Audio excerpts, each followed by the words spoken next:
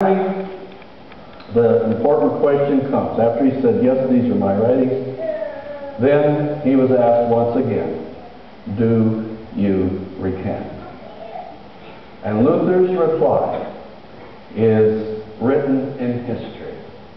One of the greatest replies and the greatest changing events in the Christian world.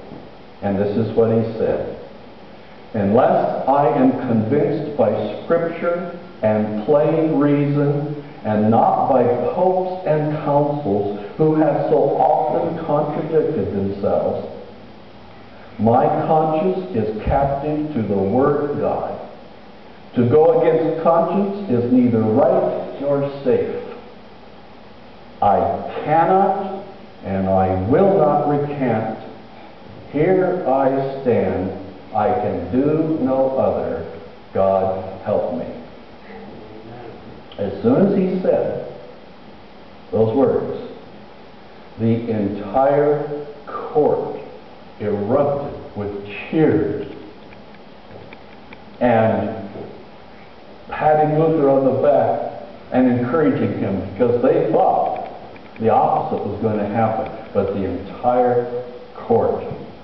And then, as those in charge heard the commotion, when the people outside of the church in the street heard Luther's response, they heard a growing chant, Luther, Luther, Luther, Luther. And guess who's hearing all this?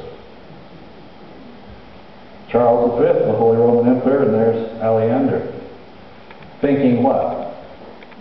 We're in a little trouble here. We got to get out of town fast. And of course, Luther was in trouble, wasn't he? Frederick knew that Luther would be in trouble, and so Frederick arranged the capture of Martin Luther as he returned to Wittenberg from Worms. And the capture, of course, Luther didn't know anything about this. He thought his end was at hand. And yet it was a group of soldiers that captured him and took him to a place that Frederick instructed, I don't even want to know where you took him. So Frederick, if he was inquired and asked by Charles V, do you know where Luther is, what could he say? Don't know. Matter of fact, Frederick did not know until much later where Luther was. And so they took him to Württemberg Castle outside Eisenach. I know the Alps have been there. Anyone else been there? It's still there today. Everything they built back in those days are still there today. It's amazing. A lot of these things were built, 1200, 1300, these buildings, and they're still there today. When you visit there, you get to see what Luther was doing. Here it depicts a picture of him taking advantage of his time now that he was in hiding because his life was at stake. What did he do? He spent the next 6 months. And here's a picture of the very desk that has survived to this day. He spent the next 6 months translating the New Testament into German. Only took him 6 months. Of course, he knew Latin, he knew Greek, and he knew German. He excelled in the languages, and he translated within just 6 months the New Testament. The whole story, to tell the whole story, there was a dark spot on Luther's story. And what was the dark spot? Well, if you tell people that before God they are just as important as the Pope and as princes and as kings are, then in God's eyes, everyone is what? The same. The peasants got a hold of this. And remember, in that day, the culture of the day, people reacted what? Violently. That was part of the culture, part of the society, that people acted violently. Isn't it great we live in a world today of people no longer do that? And so, the peasant revolt And the peasants got a hold of this, and they went after all these priests, and they went after the church, and they went after the princes, and they went after anybody who was in power, who was a power authority figure.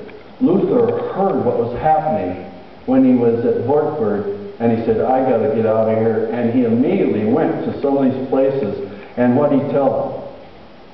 You're not Christian. What are you doing? And he tried to tell them not to do this. Do not react violently. That'd be like Daniel, saying, get up your arms and let's go after him. No, no.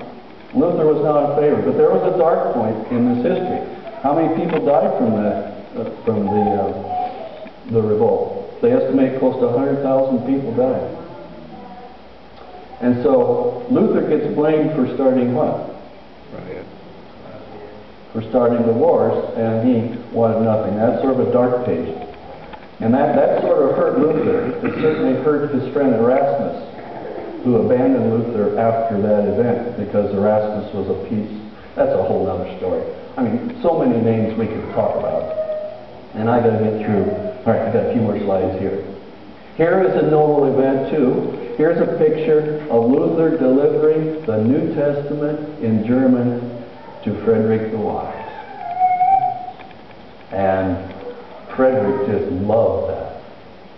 That is an important part of the history story too. It wouldn't be complete on Luther's life without putting this in here. Yes, a former Catholic priest who took vows of never to marry, and here we find Luther now marrying a runaway nun. Yeah. You know why this group of nuns ran away?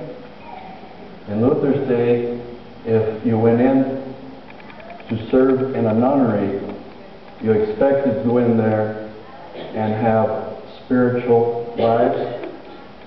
No, in Luther's day, if you went to a nunnery, you became the sex slaves of the priests. Very well documented. And that's why they ran away. And of course, he marries one of those. Marriage to former nun, Catherine von Bora, and they had 6 children, 3 boys and 3 girls.